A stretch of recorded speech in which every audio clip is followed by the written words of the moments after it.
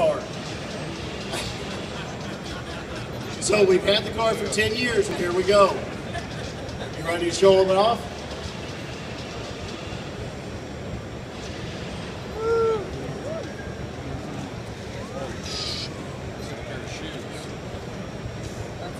I wanted to keep a true Mustang design to it, so it still looks like a Mustang. But we custom fabricated a hood. It's got a 2-inch chop top. I laid the back window in.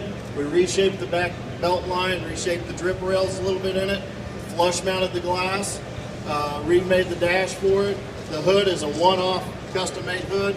The nose has been reshaped, but it still looks like a Mustang. It's all built out of sheet metal. We reshaped the doors a little bit. We redid